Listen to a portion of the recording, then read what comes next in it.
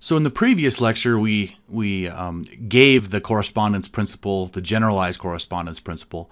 In this lecture, I just want to apply that to a very simple beam bending problem, just to show you how it works. So this will hopefully be a pretty straightforward application. So what we're going to do is we're going to begin by considering the solution for a viscoelastic beam in pure bending. Okay, so here we go. Consider a viscoelastic solution. Okay, for a beam in pure bending. Okay, so what does that look like? Well, let's draw a picture. Here's our beam. Okay, something like this. Sorry, it's not perfect. Okay, let's, on one side it's going to be fixed. Okay, the other side we're on a roller.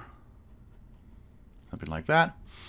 Okay, let's go ahead and define our quantities. So there's our y-axis. Our x-axis is going to be in the center of the beam. And for pure bending, we're going to apply a moment. Okay, so the moment here is going to be a function of time, or we're going to allow it to be a function of time. Okay, so I'm not going to solve this problem from a sort of sophomore level mechanics of materials. I'm hoping that that's straightforward for you. Let's just write the solution down. So let's just say from mechanics of materials.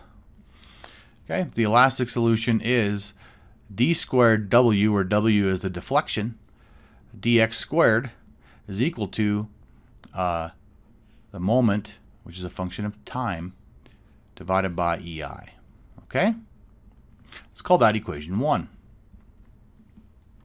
The stress, which is also going to be a function now of time and also the location on the beam, so it'll be a function of y as well, is going to be negative m, which is a function of time, times y over I. Okay? Call that equation 2.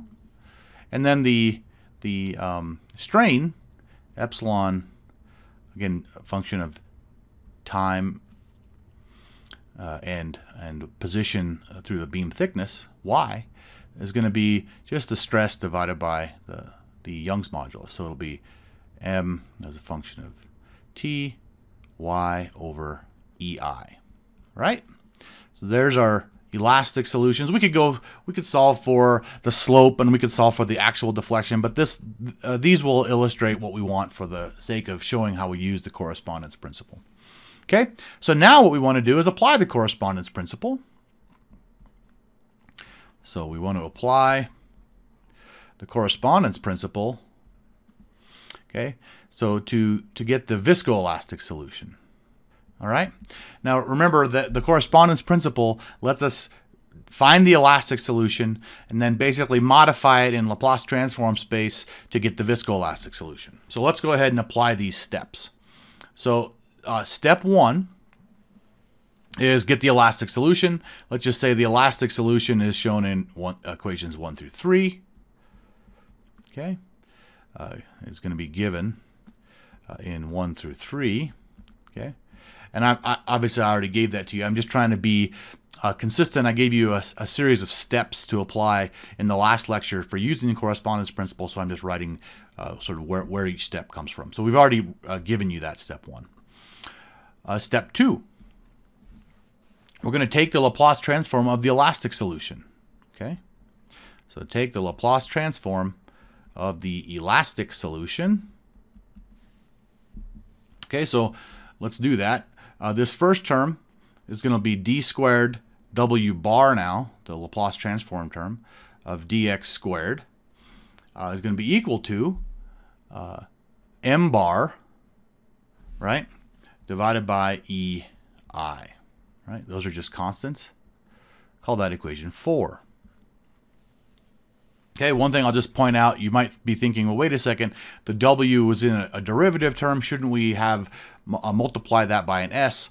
Remember that the Laplace transform only operates on the time variable. It doesn't operate on the spatial variable x. Okay, so then the next equation, the stress term, the Laplace transform of the stress is just sigma bar.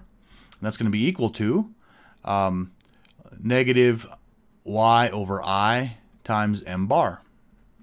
Call that equation 5.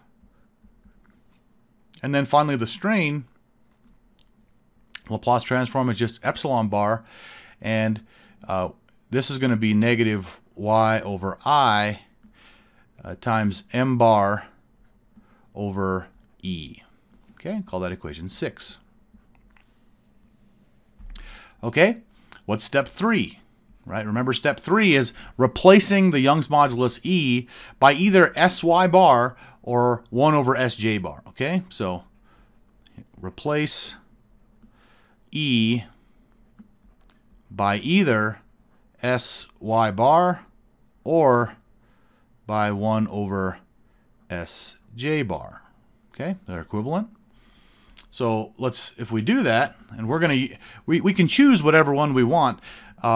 We want something that's going to let us most easily take the inverse Laplace transform. So in this case, we're going to choose replacing E by 1 over Sj bar to make that happen. Okay, so in equation 4, we can write then that d squared w bar over dx squared is equal to now m bar over I. And if we replace E by 1 over Sj, then 1 over E just becomes Sj. So this is just Sj bar. Okay, let's call that equation 7. And I'm gonna do just a little bit of algebra to pull out, obviously I being the moment of inertia that's going to be constant, just depends on the geometry of the beam, times this quantity that looks like J bar S M bar. Okay? How about for sigma? Well, sigma is just going to be sigma is going to be negative y over I m bar. Nothing really changed there. Call that equation 8. And then epsilon is going to be negative y over I, but now we have this, we do have E there, and so this is going to be m bar times Sj bar, or I could write that as negative y over I times J bar S m bar, right? Let's call that equation 9.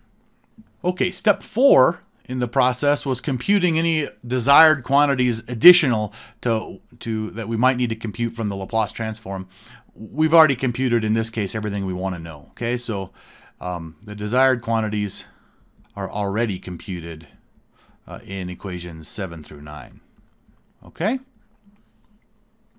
So then the last step is to get us back into the time domain. So step 5 is inverting the Laplace transform. So inverting the Laplace transform gives the following. So the inverse on the left-hand side of equation 7 just takes us back to d squared w dx squared, right? Equals, now we have the 1 over I term. And the inverse Laplace transform of, well, let's see what happens here.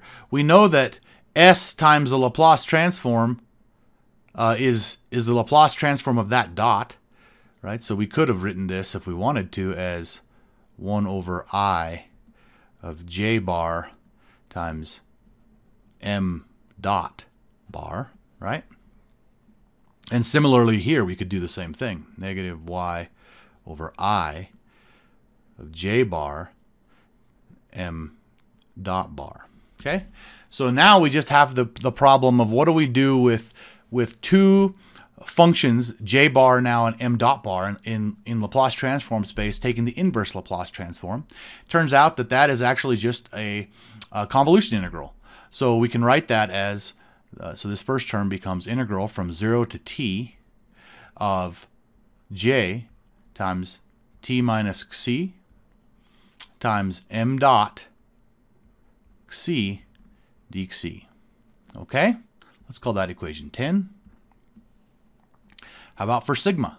So now this is, everything's a function of t now instead of back in Laplace space. So if we just take the inverse of that, well, nothing actually changes from the elastic solution, right? This looks like negative m is a function of t times y over I, right? That's equation 11. And then how about strain?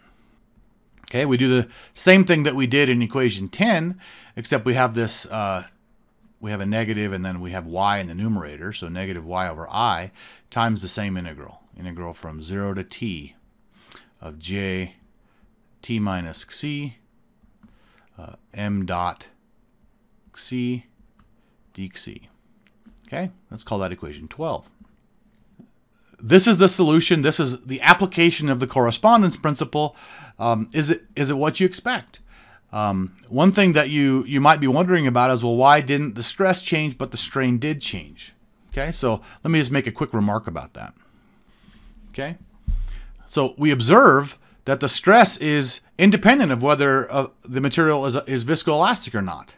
Okay, so we observe that sigma of t is independent of the elastic, viscoelastic nature of the material. Okay, but the strain and the deflection terms are, right? Okay, so but the strain, epsilon of t, and let's say w of t and derivatives are dependent. Okay? Why? Does it make sense?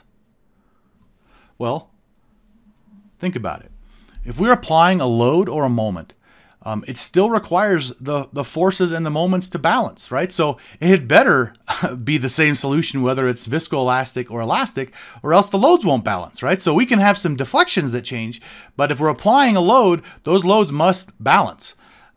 So the stress can't change apart from the applied loading, or else we don't have an equilibrium problem. Okay, so why is because the forces and moments must still satisfy equilibrium. Just because we made the material viscoelastic doesn't mean we get to violate equilibrium. So that's why when we did this particular problem, the stresses didn't actually change.